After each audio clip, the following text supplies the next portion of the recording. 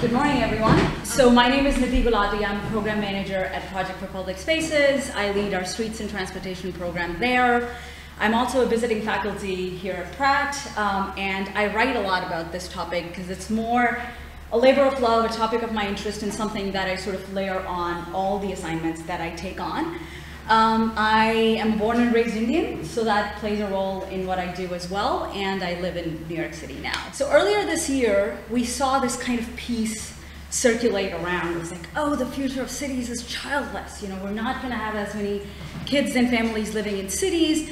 And whether or not this was factual, or whether or not this is going to be true in the future, it did something really great that it started a conversation with, you know, is it true? Is there really an epidemic coming up? For lots of us in the room here, this was not news. You know, we were already thinking about some of these things and how our cities impact children and young families. So then City Lab did another piece as sort of a follow-up to this particular piece where it actually looked at, is that true now? Do our cities have kids in them, and is that part of the population? And the reality is that right now our cities are not childless. We do have lots of young families and kids living in cities. So the thing is, what can we do now to, at the very least, maintain this population of children in cities and make sure that our cities are catering to the demands of these families? Because again, another part of the reality is that our cities aren't really designed for kids. We already heard that this morning. We know that at lots of different systemic levels, cities are failing caregivers, families, and children. And this is not unique to the United States, because as somebody who is not from here, born and raised in a different country, I know that this problem is worldwide, and I know that the people who live in poverty and the families who live in poverty are much more vulnerable to how our cities are designed, and much more vulnerable to the ways in which you know, our cities are actually failing. I'm going to quickly go through this because I think through this morning we've kind of driven the point home that it's important to think about cities for kids, because the cities that are designed for kids think about kids as individual people. They are part of, you know, our population. They're citizens in their own right and should not have to rely on their parents representing them in many different ways. The cities that are for kids really benefit the healthy development, physical, social, and cognitive. The cognitive, we know now that it's being studied, but in a large part, you know, is not widely recognized that there is a cognitive development aspect of cities that is really beneficial for kids. Cities that are designed for kids allow for that transition from dependent species to independent species, because we know that human beings, when we're born, are some of the most dependent living organisms on the planet. So the cities can actually help transition that from that dependence to independence. This topic is very, very close to my heart. Again, it's 2019. We all ought to be thinking about tolerance. And I believe and would love to research this further. I'm looking at you, Rita. How can our cities really help build tolerance, and can we in some way start to measure that? If kids do come in contact with each other, different languages, different smells, different skin tones, different habits, everything, how can we, through that interaction, start to build tolerance? We're not quite getting to love thy neighbor, maybe that will happen, but how do we sort of tolerate thy neighbor and take that surprise of the other out of it a little bit? And cities that are for kids, obviously, think about the unique vulnerabilities that children have, as opposed to somebody who's, you know, older. And those cities also counter the impact of top-down decisions on the lives of these, hopefully, you know, fully considered citizens, they account for those. And cities that are designed for kids also allow for growth in place for the children and aging in place for their families, because it's not just about the kids, it's about the caregivers, it's about their families. So it's good for all of them. So this is kind of, as I said, this is a labor of love. I want to thank the publications that I draw these things from, and there are many others I'm sure I missed, because it's important for us to think about a city that doesn't work for kids.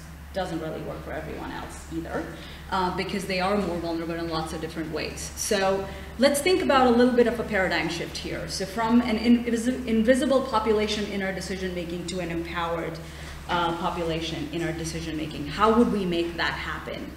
I'll just leave it here. We have to acknowledge that when we are young, when we're 3 or 4, we're more creative than we ever are in our whole lives. And our cities are almost kind of beating that creativity out of us. So the people who are making decisions are probably not even the most creative. And we're not listening to our most creative population. So how do we empower those little kids to come out and inform the way we design them? So some of the outcomes, this is literally stolen word by word from the UNICEF's Child Friendly Cities Initiative. So this is not my work, this is just an acknowledgement of what some of these outcomes would look like. So empowerment would involve influencing decision making about their cities. So kids having a voice in the decision making, kids having an opportunity to express their opinions about the kind of city they want, them participating in family, community, and social life. Kids have their own social life, so they will have right to do that. They will receive basic services, obviously very important, healthcare, education, and shelter, access to safe drinking water, access to proper sanitation, much more important in vulnerable communities and lower income communities, of course. They will be protected from exploitation, violence, and abuse. They will be able to walk safely in the streets on their own because, again, that cognitive development and that social development.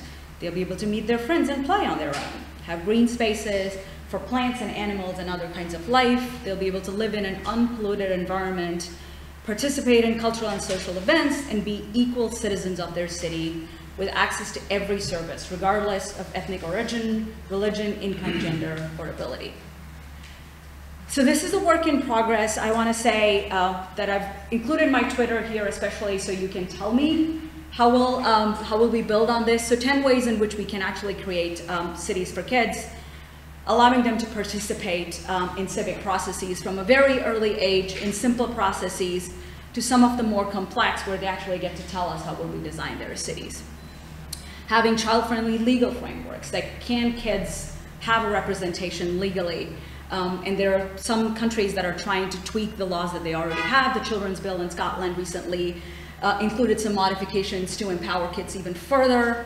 Citywide strategies and comprehensive plans that put the needs of kids and their caregivers at the very forefront. Tel Aviv is doing some cool things. You should go look into it because I know I have only 2 minutes. But at different levels, even American cities are looking at how kids get to be visible in cities. So through play streets in LA, play streets in New York City. I would encourage American cities to look beyond play when it comes to kids. There are other ways in which kids need to be empowered, not just be able to play. There should be stewards for kids' rights within government for representation and accountability. A little shout out to my own home country. The Child-Friendly Smart City Initiative in India is trying to do some cool things. There is some representation at the national level. I hope to research this further as well and see how at the city level these things are being represented. Budget mandates to support these plans, because nothing's going to happen until money is actually allocated. So, how do we think about different ways in which cities can support families by actually fiscally supporting them? And the world is watching, and the results of these things are going to start showing. This is a table that recently was circulating again, a research done by UNICEF about how child-friendly city policies in the sort of developed, wealthy West are actually, actually stack up, and the U.S. is not even on the chart. So, there's something for us to think about. Further mandates, you can see that in Sweden, 480 days of paid paternal leave. They're publicizing it. Everybody can find it out. So these are the kinds of things that we're talking about. This is research from EU, how different countries are allocating percentage of their GDP to support families. So budget mandates are very important. How do we create infrastructure that supports the needs of families? So beyond city plans, beyond comprehensive plans, how in our day-to-day infrastructure, can we support the needs of children? Can they be autonomous? Can they be their own? Can they enjoy, learn, play? Child-friendly transit, walkability. This is a picture, I believe, from Brooklyn. I could be wrong. And then it's important for us to continue to evaluate that and have mandates at the city level to continue to evaluate how we're doing. Different places are doing in a different way. Argentina, they're creating a framework that is collectively created by NGOs, universities, and grassroots organizations. Whereas in Canada, there is a citywide, Waterloo region in Ontario has a child well-being dashboard that actually has a framework and 4 categories to actually measure the indicators. Korea is testing some self-assessment tools to figure out how they are having an impact. And then continue to build awareness, not just in adults by potentially giving them, stroller training. People who are not a young family themselves or don't understand the needs of young families, can we in some way put them in young families' shoes? So things like stroller trainings can help build education, but training the kids themselves too, that they have a voice, they have thoughts that are valid. Shout out to traffic gardens, and they do a lot of learning by actually implementing traffic gardens that kids get to learn. And let's continue to share knowledge in forums like this one where we are today. And to make any of this happen, we're gonna need cross-agency collaboration. So all our agency peers, let's take note that you're all gonna have to work together. So in addition to having that, the people at the top who are kind of being the stewards of the entire program, each agency is gonna have to work together.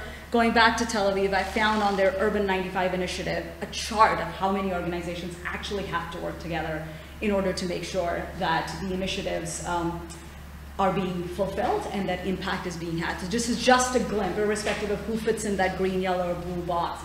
There are lots and lots of players who are gonna have to learn to work together, and us, the nonprofits, the grassroots, are gonna definitely play a role, because sometimes we need support where government can't fulfill some of the things. And we need to empower kids in that too. Like, we have to think of children as part of that multidisciplinary, multi-agency collaborative. Not the first person to quote Margaret Mead today. Let you read it.